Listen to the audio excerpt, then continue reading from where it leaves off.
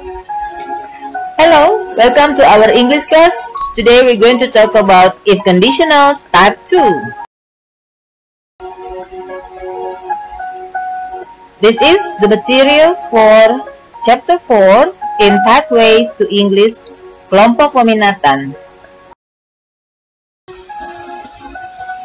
What is the function of conditional clauses? It is used to express an activity which can take place if a certain condition is fulfilled. Look at the example. I will open the door if you give me the key.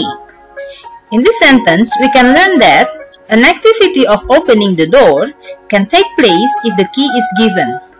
Therefore, we can conclude that the condition required is if you give the key, and the expected result is I will open the door. Therefore, we can conclude that if starts the condition required or needed, and the expected result is the main sentence. Now, let's continue with conditional type 2, talking about a present situation. Listen to the conversation between Kim and Ren.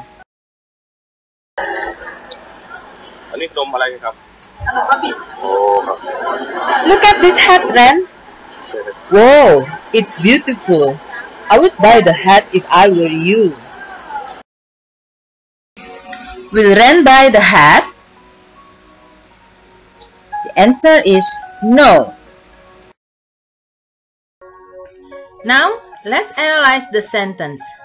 Ren's statement, I would buy the hat if I were you, indicates the fact that Ren will not buy the hat because she is not Kim.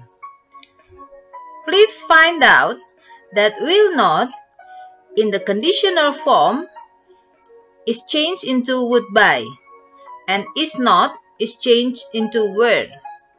Therefore, we can conclude that conditional clause is contrary to the fact in the present. From the two sentences, we can conclude that conditional clause type 2 contains main clause and if clause. The main clause contains subject plus would plus verb 1, while if clause contains simple past tense, and the meaning is the conditional sentence is the opposite to the real situation in the present. Please remember that you can use if clause at the beginning or at the end of a sentence, and use comma if the if clause is at the beginning of a sentence. Also remember, only word is used for academic writing. For example, if Jake were here, he would help us. The use of was is not allowed. That is all our discussion today. Thank you.